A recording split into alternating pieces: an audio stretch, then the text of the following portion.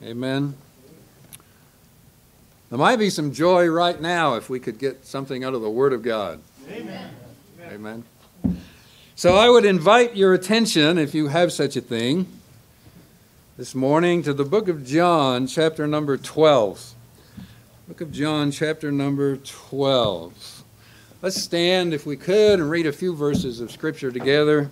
We're going to begin reading in verse number 42. John chapter 12, verse number 42 and following. Nevertheless, among the chief rulers also many believed on him. But because of the Pharisees, they did not confess him, lest they should be put out of the synagogue. For they loved the praise of men more than the praise of God. Jesus cried and said, He that believeth on me, believeth not on me, but on him that sent me. And he that seeth me, seeth him that sent me. I am come a light into the world, that whosoever believeth on me should not abide in darkness. And if any man hear my words and believe not, I judge him not. For I came not to judge the world, but to save the world. At least this time. He that rejecteth me and receiveth not my words hath one that judgeth him. The word that I have spoken, the same shall judge him in the last day. For I have not spoken of myself, but the Father which sent me, he gave me a commandment, what I should say and what I should speak. And I know that his commandment is life everlasting. Whatsoever I speak, therefore, even as the Father said unto me, so I speak. Father, we pray that you'd be with us this morning for a few minutes as we gather together. We pray this morning, Lord, that you would just bless your word. You gave it to us for a purpose, and we just pray that you would bless it this morning. Thank you for each and every one that's come out to be here today. We'd ask, Lord, that you'd give them a blessing for having been here, and we pray that they might be able to take that blessing with them, bless somebody else. Thank you for all the things that you've done for us. In Jesus' name we pray. Amen. Thank you, and you may be seated. We have two classes of people mentioned here. In verse number 44, we have believers. He that believeth on me, believeth not on me, but on him that sent me. So we're talking about believers, and we're talking about some who believe not. If any man, in verse 47, if any man hear my words and believe not, I judge him not. Now, if we just read the Bible and we just take your concordance and look up the word believe or believer, and you would just read through the Bible and read all the references that said believe or believer, you might not be able to come to a really good conclusion as to who those words were exactly talking about. Because the word believe, normally in Scripture, the word believe is a word that means believe. It means to give mental assent to. It means to say, yes, this is the way things are. I forget the Strong's number, but if you look it up, it'll say, that's basically what it will say. It will go on to give some other more particular definitions depending on context.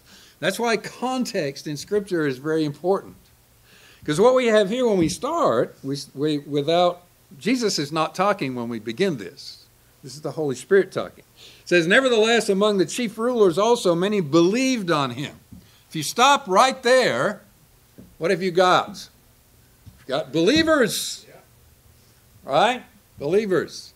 So what are these particular believers doing? Well, but because of the Pharisees, they did not confess him, lest they should be put out of the synagogue.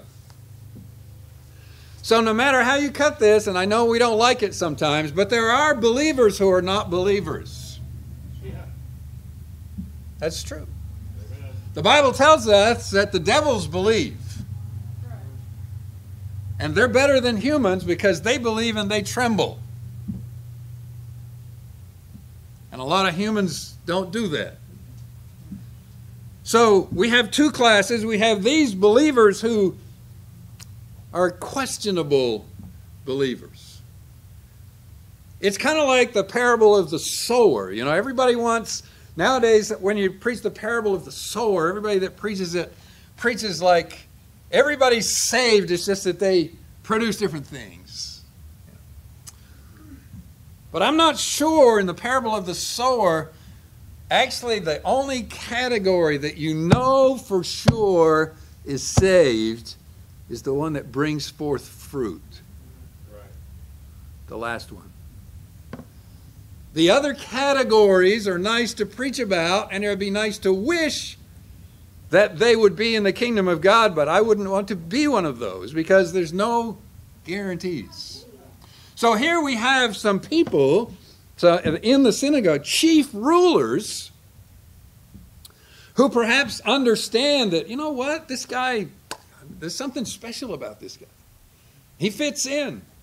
I mean, you can preach the prophecies, and he fulfills the prophecies, and he doesn't speak like any other man, and he has authority when he talks, and all of these things. And so, yeah, I believe that there's a Jesus. I believe that he may have even been born in Bethlehem. There are a lot of things that I believe about Jesus. But guess what? I'm not going to confess any of those. That's kind of a dangerous place to be. A believer that won't confess. So there are those that believe and those that believe not. But we're going to discuss here both. But when you talk about believers, we're talking about true believers, as if you have to put the word true with it. It's kind of like being really saved. You know, you can be really lost, but you can only be saved once. Looking forward, as the pastor's been teaching us, to the fulfillment of that. But there is such a thing as salvation. Here we are discussing true believers, heart believers, soul believers, and true unbelievers, lost believers, judged unbelievers. So there are some believers who are not necessarily believers, and some of those are among the chief rulers. Mental assent is not heart belief. And I don't want to parse words here. I don't want to get anybody confused. But just because we believe something doesn't make it true. Have you ever believed anything that was not true? Have you ever been a politician? You know, nowadays it seems like people believe a lot of stuff that cannot possibly be true. So I won't get into all of that. But just as an example. So mental assent is not heart belief. They did not confess him. Why? Because they loved the praise of men more than the praise of God. Dangerous place to be. Loving the praise of men more than the praise of God. They loved their friends. They loved the world. They loved their position. They loved being in the chief place in the synagogue. They loved having the roll passed around to them every week so they could read it and so they could give forth their explanation or their interpretation of the scriptures. And so they could have their little party every week, and they could get together and they could wear their robes, and they could go around and people would say, "Oh, there's a Pharisee." You know, that word used to have a good connotation. It doesn't have such a good connotation anymore, does it? Now, we throw it around like an epithet. You know, "You Pharisee." You know, but back in the day, these were good people. They were looked up to. Even if they were hypocrites, on the outside, they looked pretty good. And they tried to do the right thing. Sometimes they got a little carried away.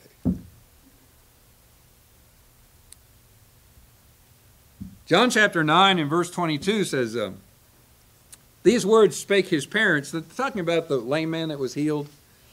John chapter 9 and verse 22. These words spake his parents because they feared the Jews.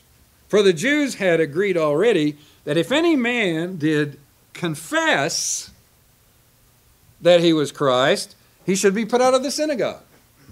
So why didn't these men confess that he was Christ? Because it says they will be put out of the synagogue. And they didn't want to be put out of the synagogue. I mean, who wants to get kicked out of church? Amen? People, it's not a good thing. I don't like to get kicked out of church. Sometimes we don't want to go to church, but we don't want to get kicked out. No, that's not a good thing. And so that's why if any man confessed that he was Christ, then they'd be put out of the synagogue. Matthew 10:32 says, Christ talking says, whosoever therefore shall confess me before men, him will I confess also before my Father which is in heaven. Sounds to me like if we can't bring ourselves to confess that Christ is Christ, then he might not be able to bring himself to confess that we're one of his. No matter what we might think we believe up here. Because what you believe will affect what you do. If you believe that the medicine that the doctor gave you will fix you, then you'll take the medicine. If you don't believe that it will fix you, you'll leave it on the table. And in most cases, in 3 weeks, you'll be better either way. But they charge you for medicine, and so you should take it, right? Because then it expires, and you've wasted your money. We don't like to do that. So we don't want him not confessing us. And the next verse, Matthew 10:33 says, but whosoever shall deny me before men, him will I also deny before my Father which is in heaven.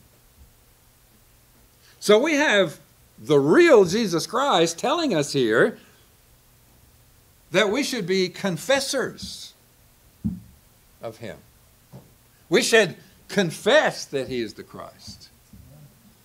We should be willing to at least say that much, right?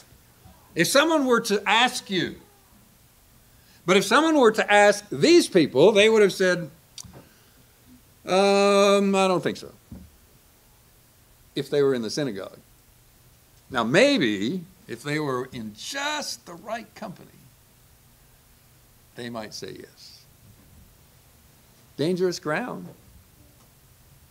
Dangerous ground to walk on. Scripture indicates that confession is the result of salvation. And although some people might believe some certain things with their minds, they may not believe it enough to confess it. And this is kind of dangerous ground to walk. So I want to look at just a couple of things here this morning. First of all, verse number 47. Man must hear. Man must hear. He that hath ears to hear, let him what? Hear. If any man hear my words and believe not, I judge him not, for I came not to judge the world, but to save the world. He that rejecteth me and receiveth not my words hath one that judgeth him. The word that I have spoken, the same shall judge him in the last day. Men must hear. In order for men to hear, they must have the opportunity to hear. That's why we do what we do. It's so that men will have the opportunity to hear. Can we make men hear? No. Why? Because we do not control the ears. I know they have such a thing nowadays as implants that you can put in your ears. But those implants do not have a wire to your heart. They're just implants. It's not going to make you hear spiritual things any better than it would have made you hear them before. But we need people to hear, and in order for them to hear, they must have the opportunity to hear. Not everyone is going to darken the doors of a church building. Not everyone is going to show up on Sunday morning to your place just because perhaps you invited them. Not everyone is going to believe what you say. And so the opportunity has to be given, not just here, but out there. Somewhere out there. If people are going to hear, they have to have the opportunity to hear.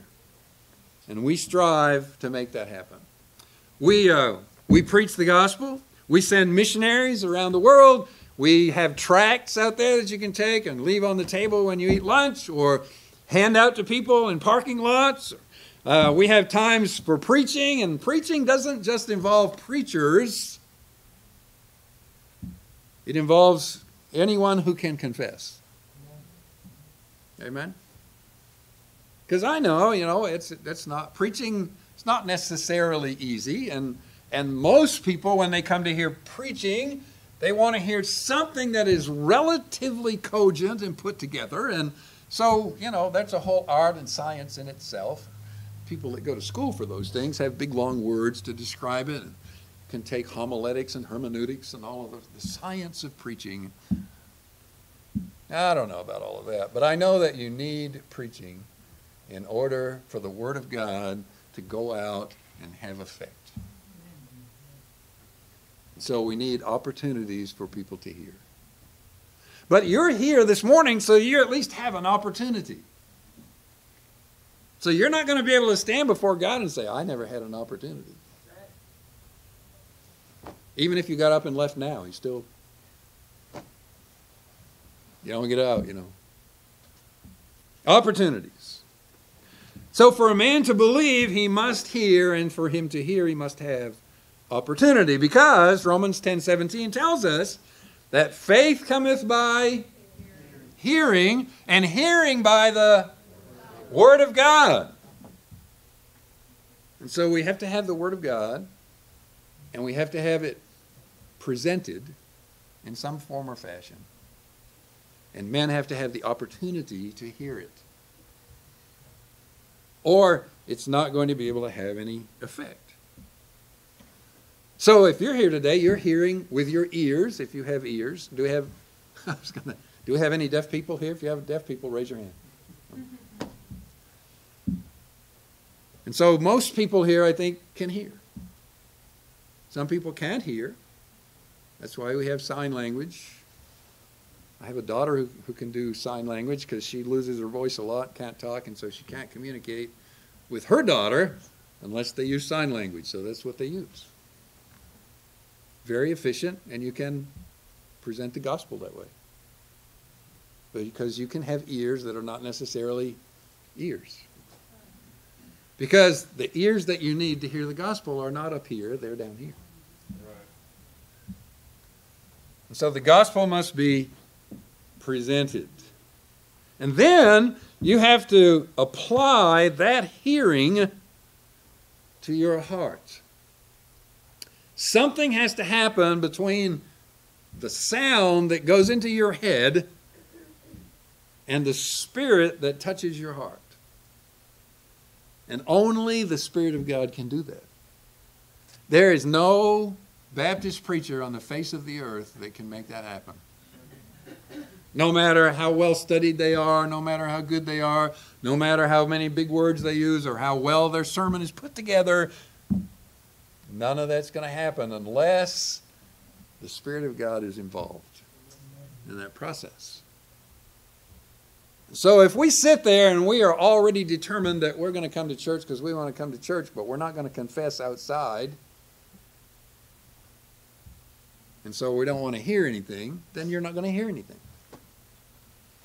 You'll just be wondering, how long is he going to go on? When are we going to get out?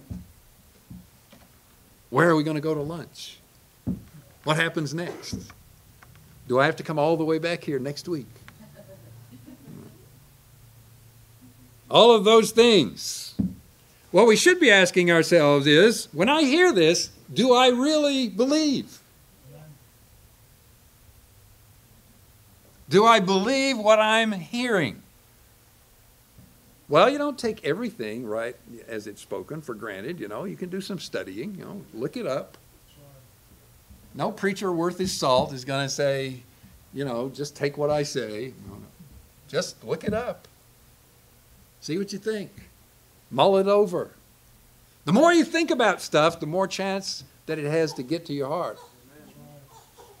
Because if you don't think about it at all, it's not going to go anywhere.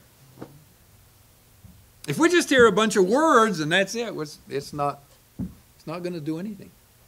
We have to hear it. Do I really believe? If I heard that, do I really believe it? If I believe it, do I believe it enough to confess? Christ said in verse 45 of our text, "He that seeth me, seeth him that sent me. I am come a light into the world, that whosoever believeth on me should not abide in darkness." So a man has to not only hear, but has to what? See. So now we have hearing and seeing. We don't want to abide in darkness. What kind of sight are we talking about? Once again, we can have blind people can hear the gospel, right? And blind people can see. They can see spiritually. They can see the things that they need to see. I've often wondered, and I've never really talked to anyone who has been blind since birth. I've talked to several people who are blind and got blind after birth. But if someone is blind from birth, what kind of pictures do they get in their head as to what they're seeing? I mean, wouldn't that be an interesting conversation? Because they probably wouldn't even be able to describe it to you. Well, in my head, I see a car, but you don't know what a car looks like. Or I see a building, but you don't know what a building looks like. So imagine people who are blind from birth, and a lot of people who are blind from birth are really talented. You have great piano players that are blind from birth. They don't even know what a piano looks like. As Gordon Mote says, all the keys are black to me. He's a pretty good piano player. He doesn't have to know what color the keys are. He can just know where they are. But he's heard. At least he seems to have. And he believes. And he sings to the Lord. Writes music. Plays the piano. A man has to see. Not abiding in darkness. We have to be able to see the light of Jesus. And Scripture tells us that he is the light of the world. Amen? We should be able to see that. He's the light of the world. This is not hidden somewhere. This is the light of the world. You see light out there? Amen. Who made that? Amen. Jesus made that. Amen. Paul said you can look around at the creation and you can tell that there's a God. Why? Because there's stuff out there. And you didn't make it. God made it. The government didn't make it, as amazing as that may seem. God made it. And he put it here just for us. There's no other reason that he put it here except for us. So we need to be able to see the light of Jesus. The whole world was lost in the darkness of sin. The light of the world is Jesus. With him, Scripture says, there's no darkness at all. No darkness at all. And in the eternal city, guess what? No darkness. Because the Lamb is going to be the light. There's not going to be any darkness. So we started in darkness in the book of Genesis, and we end up with no darkness whatsoever. All because of the Lord. 1 John 1:5 says, "This then is the message which we have heard of him and declare unto you, that God is light, and in him is no darkness at all." So whatever we can find out about God, it's light. It's something that we should be able to see, something that we should be able to identify with. Because in him is no darkness at all. Isaiah chapter 60 and verse number 3 says, "And the Gentiles shall come to thy," what? Guess. Light. The Gentiles shall come to thy light, and kings to the brightness of thy rising. Conversion of Saul, Acts chapter 22, as he's giving his testimony, it came to pass that as I made my journey and was come nigh unto Damascus about noon. This has always kind of interested me. Because if he's coming to Damascus about noon, what probably is there already? Lights, right? It's noon. You're probably not going to get much more light than that because it's noon. Okay? So, as I made my journey and was come nigh unto Damascus about noon, just because God wants me to know that light is not all light, suddenly there shone from heaven a great what? Light round about me. So even though all of that light that God made was there, he said, tell you what, Paul, I'm going to show you light. And guess what? He did. It wasn't any ordinary light, but it caused Paul to fall down. People who lose their physical sight can still have this kind of sight. They can still see light. They can still see spiritual light. For God, who commanded the light to shine out of darkness, hath shined in our hearts to give the light of the knowledge of the glory of God in the face of Jesus Christ. The light of the knowledge of the glory of God. That's a lot of light. You know why he gave that light? He gave that light so that you and I could see that light. And seeing that light so that it could penetrate our darkness and so that we would be able to see. Because we have this crazy idea that if we can see outside and it's bright outside, that there's light.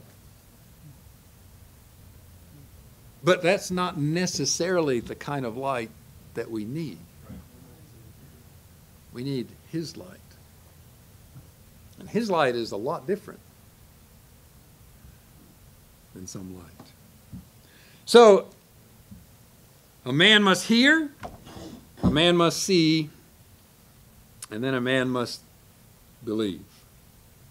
There are probably so many scriptures we almost couldn't count them every time the word is believe is used. If you have one of those electronic concordances on your phone and you put in believe and you hit enter, it will probably say, well, the limit goes to whatever the limit goes to, but there's more than that. It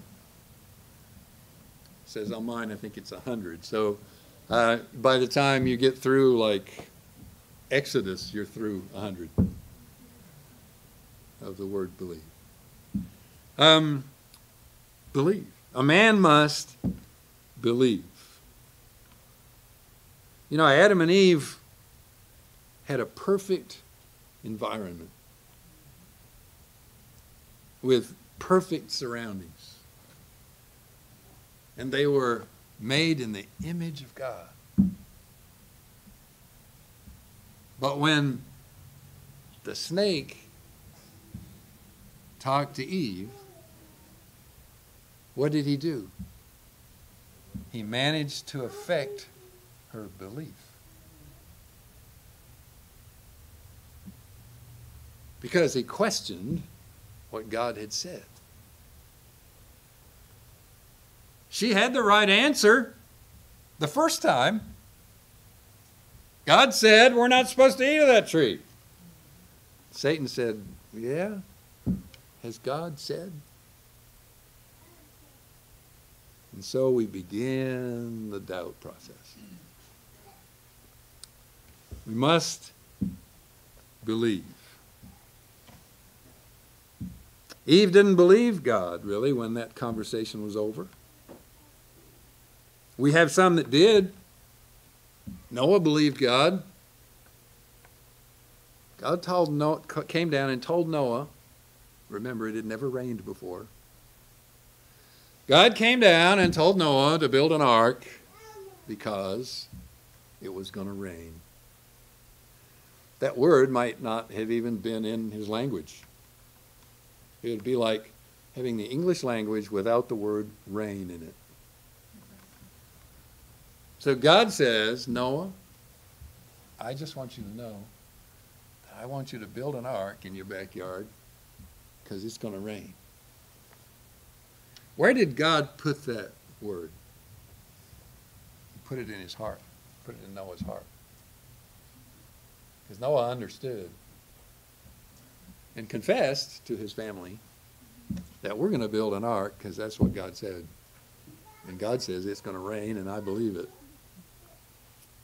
And guess what? It rained. Oh, it didn't just rain. It rained and rained. And then it rained some more. Lots of rain.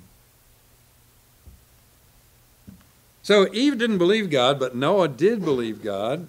How do we know? How do we know that one was a believer and one wasn't? Because one obeyed and one did not. Really, when you come right down to it, it's pretty simple, isn't it? How many times in the scripture do you read the term obey the gospel? That's the same as believe the gospel. If you believe the gospel, you'll obey the gospel. Otherwise, we don't really believe the gospel. Right? Hearing, seeing, knowledge, believing.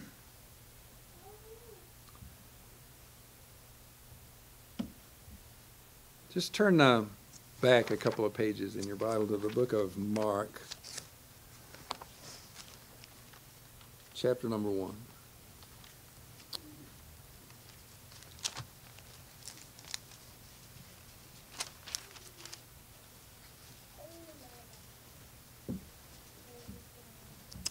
Verse number 14. Now after that John was put in prison, Jesus came into Galilee preaching the what? Gospel of the what? Kingdom of God. And this here is the gospel of the kingdom of God.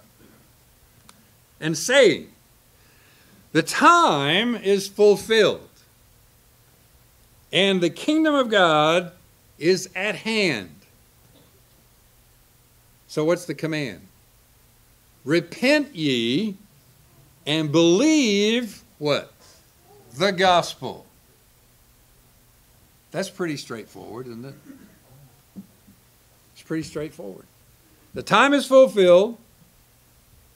It's time for the Messiah to come.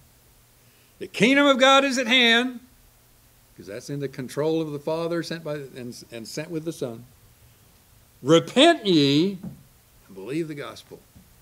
Turn around from what you're doing and believe the good news that the kingdom is at hand. And that Christ is the head of it. Christ is the Messiah. Christ is the promised one. Christ is the one who was promised to come and take away the sins of the world. Repent and believe. So you don't get to just believe without repenting. You say, what does that mean? Well, it means several things. It means obey. It means turn from what you're doing. So God knows that we're not doing the right thing. So he says, you need to repent. You need to what? Turn. Turn. The old dictionaries used to call it a turning with sorrow from a past sinful course of action. Repentance. That's repentance. Now, I know we go to the Greek nowadays and we change it to just, well, it's a change of mind.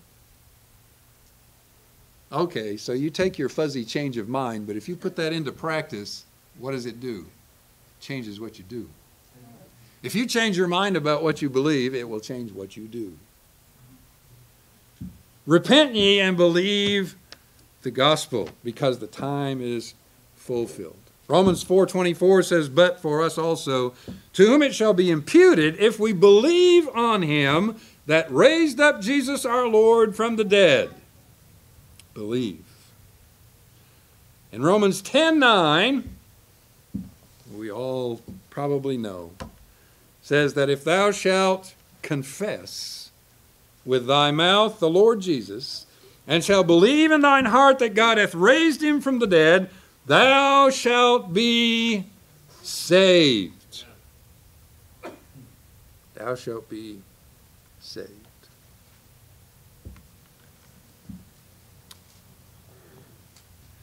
So, people have to hear. And to hear, you have to be presented with the gospel. And people have to see with their spiritual eyes. And people have to believe what they hear and what they see. In order for that gospel to have an effect on your life and make a difference. The gospel will make a difference in your life. If the gospel has not made a difference in your life, you need to check up on your salvation. Because the gospel will make a difference in your life. Where do we stand? What is our category? If Jesus were here and talking about us, and he said the same thing, and by the way, Jesus is pretty consistent. I don't think Jesus would not change his message just because he came today. You know, the message doesn't change. If he came today and preached the same things, he would be called a hater. Be called someone who doesn't love everybody. You're trying to get us to change how we do things. And he would say, only if you believe. He says, I came not to judge the world, but to save the world. So saving the world is what? It means changing the world. Because saved people are changed people. So he came to change the world. Well, if he's going to change the world, how's he going to do that? He's going to do that one gospel reception at a time. Because people, individuals, have to hear. And individuals have to see. And individuals have to believe. Have we heard? Have we seen? Have we believed? That happens at a particular time in your life. You don't just kind of grow into it. Because that's what these people were doing. They were growing into it, but the problem was they wouldn't confess anything. Because they loved the praise of men more than the praise of God. The unbelievers are in the other category. Verse 47, and if any man hear my words, so we're still hearing, we're still in the hearing business. If any man hear my words and believe not, so guess what? There are some people who hear and will believe, and there are some people who will hear and believe not. And those that believe are the confessors, and those that don't believe are the non-confessors. And those that believe are the ones that will be changed, and those that don't believe are ones that will not be changed. And it's hard to hang on to something that's not there. No, I haven't been changed, and I'm not being changed. Well, things that are not changed are still the same. That must be a law of physics or something. If it's not changed, it's still the same. And you don't need to be the same, you need to be different. We don't need to be the same old man, we need to be a new man. And the scripture tells us that in Christ we are what? New. New. There's a new creature. There's a difference. Something has changed. I'm not the same as I used to be. I have a testimony of salvation. And you shouldn't be ashamed of that, by the way. You should have a testimony of salvation. And you shouldn't have to be ashamed of that. The unbelievers are the rejectors. He that rejecteth me and receiveth not my words, verse 48. The unbelievers are the judged. The same shall, the word that I have spoken, the same shall judge him at the last day. You know, Christ doesn't have to change his word for you and I. We believe it or we reject it. What's your category? If they could look at just this scripture, where's our category? Are we confessors? Are we believers? Are we judged? Are we... Where's the time that you believed? Because there should be one. And if not, there's nothing stopping you from doing that today. There's nothing stopping you from believing today. The gospel is still brand new today. It's still here today. If Jesus were here today, there's a good chance he would preach the gospel. Amen? Because that's what he did. He went around preaching the gospel.